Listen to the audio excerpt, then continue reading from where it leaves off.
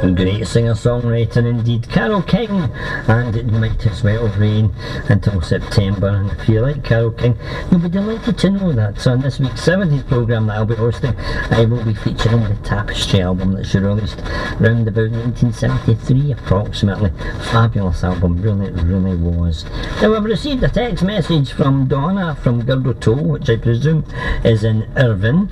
I don't know any other Girdle Toe other than the one in Irvine. Says here, any chance you could possibly play some Roxy music for my partner Brian?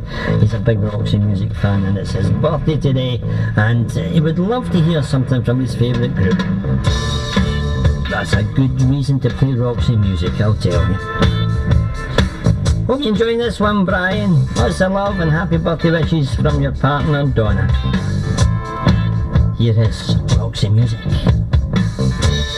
Love is the drug. It's 3TFM on 103.1 FM. Ayrshire's first and original community radio station. It's with you till 11. Horoscopes Part 2 are next.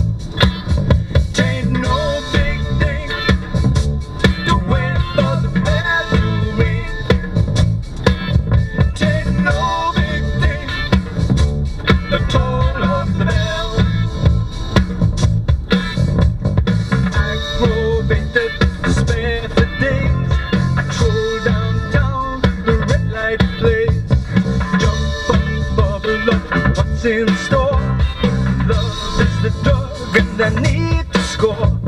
Showing up, hit and run. Boy meets girl where the beat goes on. Stitched up tight, can't shake free. Love is the drug, got a hook on me. Oh, catch that buzz. Love is the drug I'm thinking of.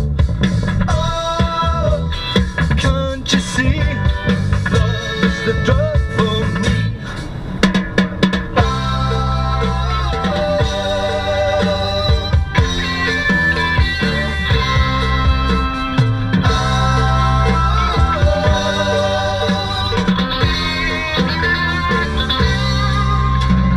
Late that night, I parked my car, staked my place in the singles bar. Face to face, toe to toe, to heart as we hit the floor. Lumber up, limbo down, the lost embrace, stumble around. I say go, she say yes. Dim the lights, you can guess the rest. Oh, catch that buzz. Love is the drug I'm thinking of. Oh, can't you see? Love is a dog, got a hook in me. Oh, get that buzz. Love is the dog I'm thinking of. Oh, can't you see? Love is the drug for me.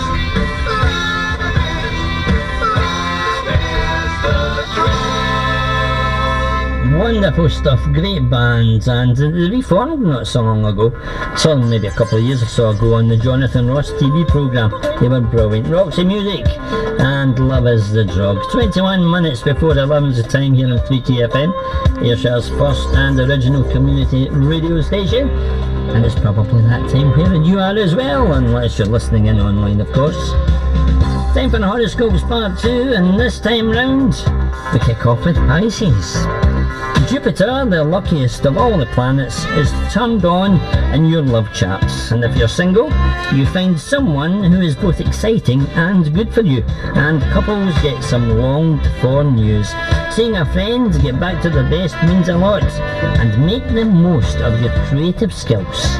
Aries, even if it is not something you've tried before, now Jupiter and the Moon get together, you discover you have a knack for making houses look good, and it can grow into a career.